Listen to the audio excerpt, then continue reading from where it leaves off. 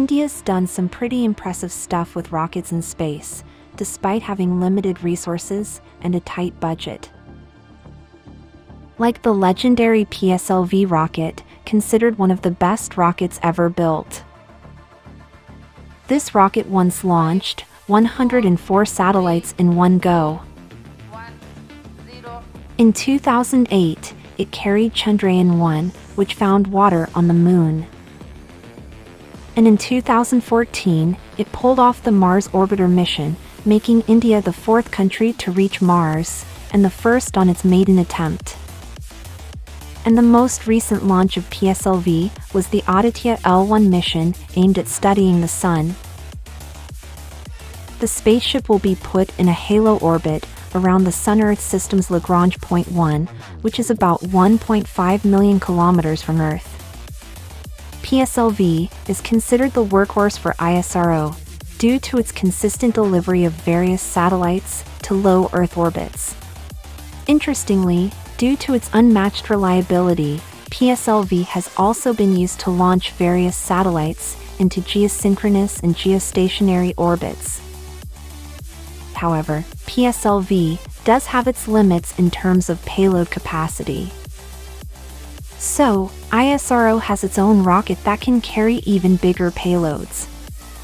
This is the GSLV Mk III, or LVM-3. The rocket is considered the most powerful rocket India has, but it wasn't meant to compete in carrying capacity with rockets from the US, China, and Russia. Instead, it was all about following the principle of PSLV, like cutting costs, while still getting the job done efficiently.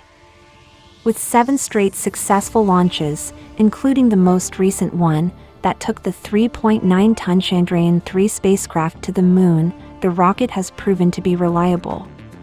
However, a rocket like the LVM-3 is good, only up to a point, because it is not designed for super long distances or insane speeds. Instead, the rocket's job is to carry the Chandrayaan 3 spacecraft to the drop-off point around 180 kilometers above the Earth, also called Earth parking orbit. After that, the spacecraft takes control and executes a series of maneuvers, including orbit-raising maneuvers, uses Earth gravity assists, and performs a translunar injection burn to increase its energy and trajectory, ultimately enabling it to depart from Earth and head towards the Moon. This process also ensures precision and allows for safety checks as well, and the process is very cost-effective. It is one of the reasons why the Chandrayaan 3 mission costs so little. However, this process is also very slow.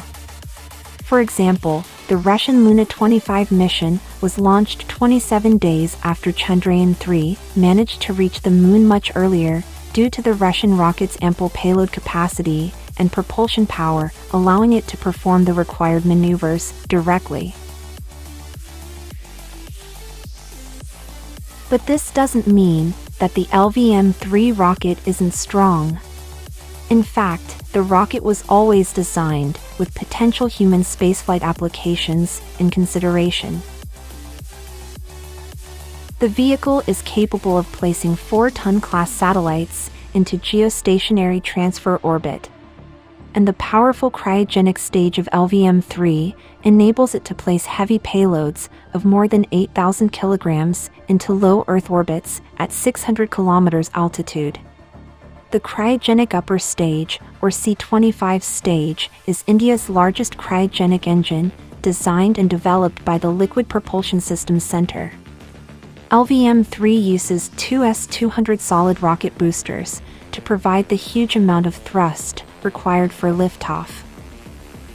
The L-110 liquid stage is powered by 2 Vicus engines, was also designed and developed locally. As I mentioned earlier, all 7 launches of the LMV-3 rocket have been successful. The first launch was in December 2014, when LMV-3 carried an experimental crew module for the ISRO orbital vehicle for a crew mission in space. The launch vehicle's first commercial launch of British satellites for OneWeb, containing 36 satellites, occurred on October 22, 2022. which helped India enter the global market for heavier payloads. In 2023, another 36 satellites for the same company were launched successfully. But the biggest mission that LMV-3 will see is India's first crewed mission to space. The Gaganyaan project aims to demonstrate India's human spaceflight capability by launching a crew of 3 members into a 400 km orbit for a 3-day mission with a safe return to Earth via landing in Indian sea waters. Critical technologies required for the Gaganyaan mission include a human-rated launch vehicle, life support systems, crew emergency escape provisions, and crew management aspects for training, recovery, and rehabilitation. The vehicle will be equipped with a crew escape system powered by quick-acting, high-burn rate solid motors to ensure crew safety in case of emergencies at the launch pad or during ascent. The orbital module consists of the crew module and the service module. Crew module is a habitable space with an Earth-like environment for the crew. It features double-walled construction, life support systems, avionics, and deceleration systems. It's designed for safe re-entry during descent. Service module provides support to the crew module while in orbit, containing various systems like thermal, propulsion, power, and avionics.